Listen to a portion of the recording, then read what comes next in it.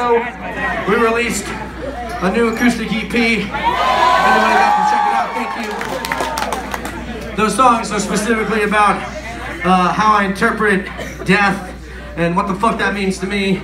Sometimes I wake up in the middle of the night and I realize that we're floating around on a rock, spinning around in the middle of nothing, and that freaks me the fuck out.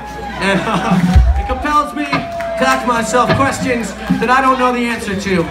And when I don't know the answer to something, it actually gives me anxiety, it gives me a panic attack. So these songs, and when I contemplate death, when I contemplate what we really are and what our meaning really is, that's what these songs are about. It's pretty heavy, but yeah, you know, fuck it. What else am I supposed to write about? I think those are the questions, the ones that we can't answer, are the most important. So, but honestly, mortality is something we all face. So many of us deal with tragedy on a daily basis. So many of us have unfortunately had tough lives and had things happen that we don't have control over. You know, just this year, my wife had a miscarriage. We had a miscarriage, you know. This happens, this shit happens to all of us. We all lose things, we all lose people. The way that we choose to live our life after this is really what defines us, and how we kind of walk through the fire, how we understand ourselves, and how we treat other people. Life is not out to get us. These things are gonna happen regardless. Love you! 2 years ago, my wife was diagnosed with MS.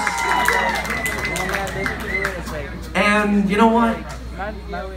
In some ways, it made life easier, because it means that I can care about someone no matter what they go through, no matter what they do. It's changed how I feel about people, it's changed how I feel about life, it's changed how I feel about love.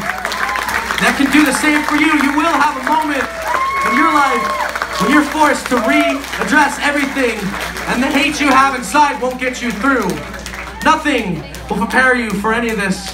And hopefully you surrender to love and to care. This is for her. It's called Just to Peru. If you know the words, sing along.